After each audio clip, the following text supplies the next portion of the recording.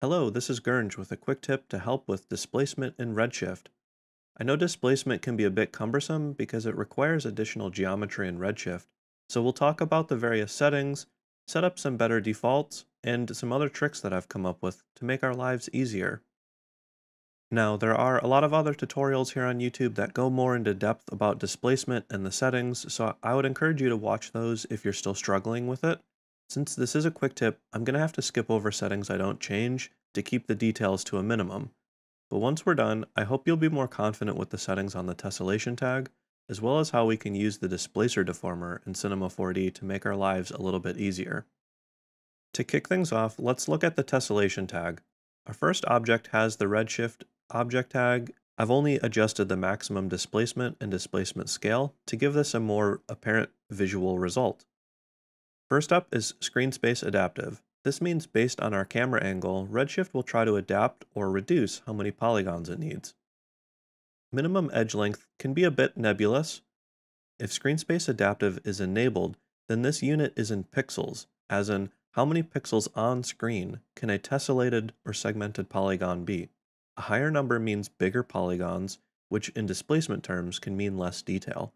If screen space adaptive is off, then minimum edge length is in world units.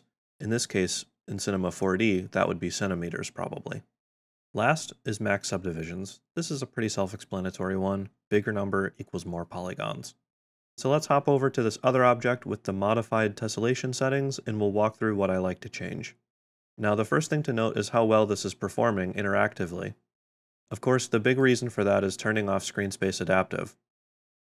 And this is the response with screen space adaptive on.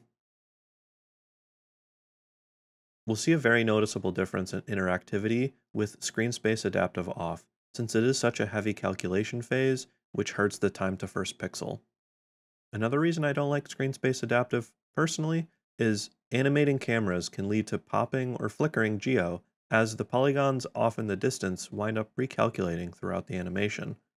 Another preference of mine, now again I want to stress this is optional, certainly do some experimenting on your own, but I like the minimum edge length of 0 because it's going to force the max subdivision across your entire surface. So if you work with smaller objects and keep to a lower max subdivision value, you might be able to get away with a min edge length of 0 as well. If not, you can leave it at 1 or 4. If you give these settings a try and you wind up liking them, we can save this as the default so that anytime you create this tag, they'll have these settings already set up. Before doing this though, please make sure to experiment and get these settings dialed to your liking. You might do certain things routinely which are different from me, and so you would benefit from different defaults. So with things set up just like this, I'll go to Edit, Set as Default. So if I delete the tag and make a new one, we'll see that all I have to do is click on this geometry override, and then all my settings are right back where I left them. Pretty neat. Next up, we'll use the Displacer Deformer and a subdivision surface in combination with lower tessellation settings to help give Redshift a bit of a break. Now, I don't use this trick all the time, only when I have a good reason to need real geometry in the C4D viewport, but there are occasions where that's necessary. When doing this, there's a particular way I like to organize the object manager for optimal results. The example on the left has the landscape object with a displacer as a child and the subdivision as a parent. This means we take the low poly landscape, displace it, and then we subdivide or smooth that entire result. Alternatively, the example on the right has the landscape and the subdivision surface as siblings to the displacer within this null. The advantage to this is the low poly landscape gets divided and then we displace that entire result. This method gives a more detailed representation of the geometry in the viewport, which is what I prefer. When setting this up yourself, you want to make sure on the texture tag of your terrain, if you're using this length or tile amount, you match that setting over here on the displacer in the shading tab. Otherwise, the texture tiling won't line up. Keep in mind, the subdivision surface has its own subdivision amounts. So on the Redshift Tessellation tag, your maximum subdivisions value should be adjusted accordingly so that you don't blow up your computer.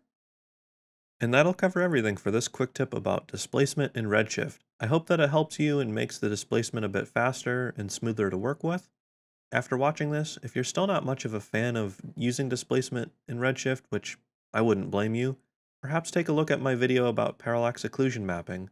It's a shading-based trick that we can set up to fake the look of displacement, and it runs pretty quickly.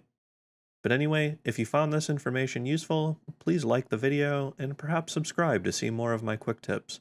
Thank you so much for watching.